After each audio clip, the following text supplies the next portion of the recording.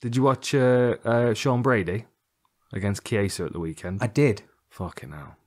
I was frustrated. Was you? Yeah, because I now have the problem is, because I've met Michael Chiesa, I now feel affiliated to Michael Chiesa because he was a lovely dude. Yeah. And obviously, we've sent him some stuff. We had a wicked chat with him. We've seen him a few other times. We've texted back and forth. Mm-hmm. So now it's almost like a friend. Yeah. Now you're in there with him, aren't you? Then that's the problem.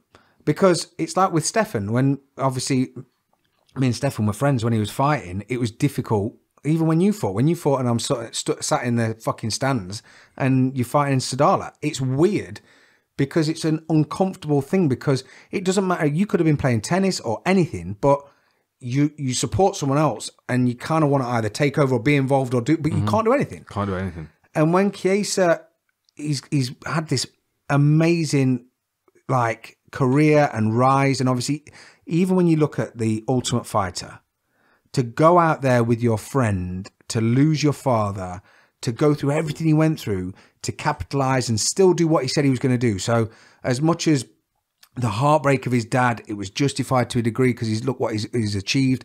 And then for the wins that he's got over people like Condit and other people, he's really stepped up. But then it's like he's got slightly stifled in the last two. I mean, obviously, Luque was he said he was overcommitting. But I think he looked better. But there was still a point where, like I've said before, it's hard to watch a fight and watch both people. Yeah. It's really difficult because you always follow someone naturally. You have to watch a fight twice, at least. So as much as, obviously, I'm invested in Mike, I want him to win, it's difficult to not watch both. And sometimes you can convince yourself, yeah, the judges could give it him. But unfortunately, it gets to a point then where you're like, nah, this is gone. It's a bit like Misha. Yeah. There was stuff that she did that you're like, well, fair enough. Yeah, you could. And then before you know it, once you've been dominated for at least 2 rounds, you're like, yeah. Did you watch David Grant? I did. That was a hell of a incredible fight, wasn't it? Yeah, Yanez is a good scrapper, good fighter. But I don't know. I mean, it was really close. Stats were close and everything. But obviously Yanez was being a bit more effective with his striking, did more damage, like visibly damaged. And elusive. Yeah. That's what Ollie was talking about with his head movement. It's a lot like Robbie Lawler, like slipping and rolling stuff. Yeah. So stuff that Davey Grant might have felt like he was landing pretty clean with, kind of like with Conor and Nate. Yes. Like he pitched that left hand over and over again and it was kind of glancing off the side of his head or his shoulder. Exactly. Not really landing with the same kind of weight. Which I think that's the difficult thing because you kind of get used to a level of judging. Like if they took every single judge out of the MMA world and replaced it with a new system, which is 99% the same, but they acknowledge the fact of a takedown being stuffed or someone's head movement or evasive movement, if that was judged, because it can be effective. Look at Conor against, well, pretty much anyone because he's a counter puncher. There's a lot of elements like with Eddie Alvarez where he's getting out of the way. So he's not necessarily attacking or doing any damage, but he's putting himself in a better position. Whereas I don't think all judges necessarily look at that and go, fuck me, that's as good as a strike. Yeah. So, well, the thing is, so the way that it's considered, and I like the way that Mark Goddard puts it, is defense is its own reward. Yeah. So if you're slipping and rolling and putting yourself in situations, then you're benefiting by being in those situations.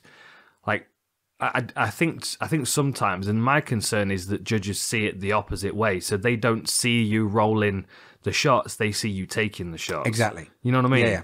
And I think like sometimes I watch a fight and it will get to the end and I'll be like, I think this one's going to be a split decision. Yeah. Which means that I think one of the judges is not going to see the fight the same. You know what I mean? They're not going to. They're missing something. Yeah. Because I'm like, well, I feel like this person's won, but I feel like one of the judges is at least going to see it the other way. It's easy to see. Yeah. And I think a lot of that can be down to. I mean, everyone can get distracted. It depends on what you're watching. Like you only have to look away for a very split second. Like the amount of times everyone in the world that has watched MMA has missed oh my God, like a big moment because you literally looked away for a second. Yeah. So as a judge, it's a really difficult thing. Like it's like they almost need every single angle, but for a person to watch every single angle is impossible. Yeah. But when you've got someone like Davey going forward, part of that momentum is carrying a split vote for him, whereas the technical element of his opponent is what's winning it for him. So it's kind of picking your poison a bit because everyone won. That fight was gold. It was a bit like Gagey and Chandler. I honestly, for me, I was watching more Gagey because I'm a bigger fan of Gagey. But I do respect Chandler and I love watching him. But because I like Gagey more, I'm waiting for that. I'm watching his right hand. Yeah. Whereas it's the same as like if you're watching Yair Rodriguez in Mexico City. Yeah. Like the crowd are always going to peak when he does something, even if he's not actually landing anything. You know what I mean? It's like like people are waiting on one person to deliver something. Usually, it's very rare that you get even fights where it's really really back and forth, like Felder against Dan Hooker. Yes, like you just don't know. And this is Rogan's argument about noise cancelling headphones and stuff, or having them in a room away from the fights. I think it's beneficial for the judge to be sitting octagon side and to have the screen in front of them. But most of the time they're watching the fight and they've got a specific angle which nobody else has got. They're seeing things that nobody else is seeing. Okay. It's a very unique perspective. Like I noticed the difference. Like I'm commentating from the fight that I'm watching in front of me and from the screen that everybody else is seeing. It's different. It's sometimes different. Yeah. Sometimes you're seeing a shot land cleaner or a position that looks stronger or weaker than another.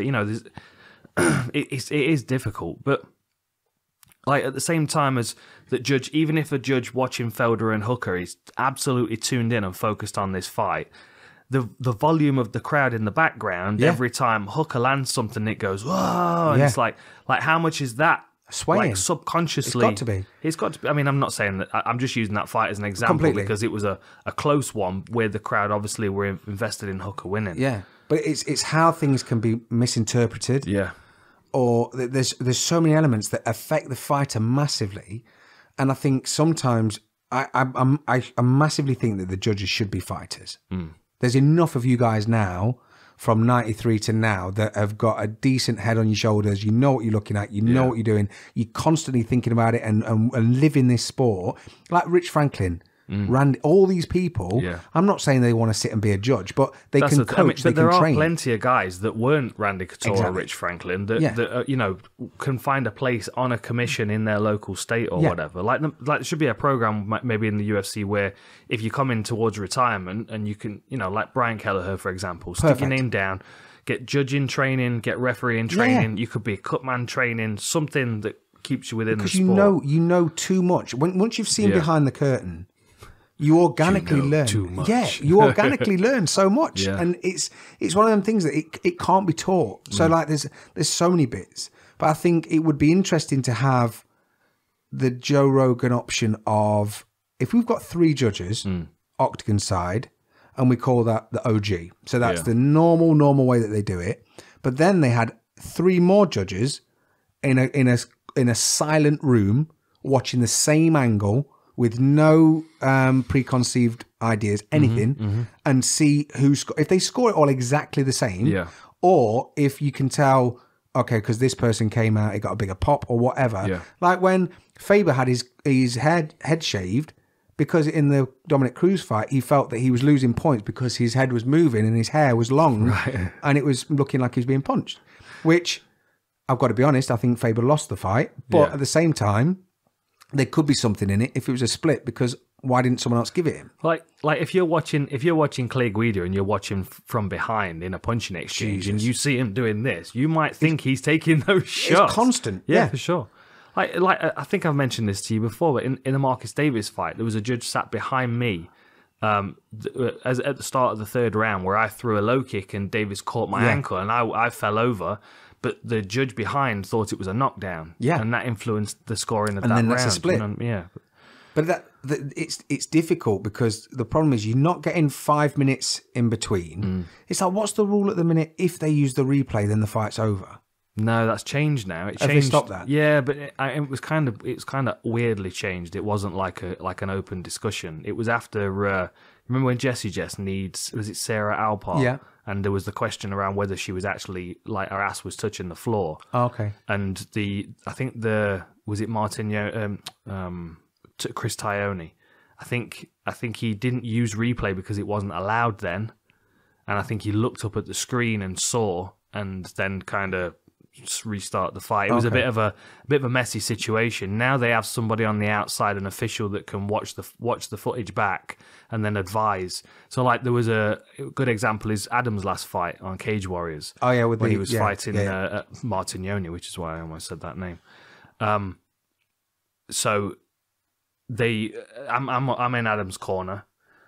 Rich Mitchell was refereeing. Dan Mulverheady was on the outside, so he was the official watching the replays and stuff. He's responsible. And as this exchange happened, Adam threw a low kick and he posted his hand out, and one of his fingers caught the inside of Martignoni's eye, and it cut him.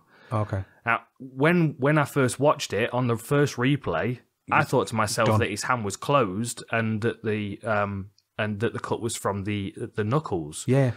In which case, obviously, it would have been a TKO win. But then as they played the replay and Mulverheady saw the other angle, he was like, no, it was a finger. And then they played that up on the big screen, and you could see it was most likely going to be his finger extended. But they're good circumstances. I think they always should have a person on the outside watching the thing, and they can restart the fight now. It used to only be in fight-ending sequences to determine what the decision was, whether it was a no contest or a disqualification or whatever else. But now they can. Well, there's strange rules, though, isn't there? It's like when Stefan was did he take 3 nut shots? Yeah. And Dan, was it Dan? Dan Mergliotta. Yeah, and he said, look, if I stop the fight now, you've lost. Yeah.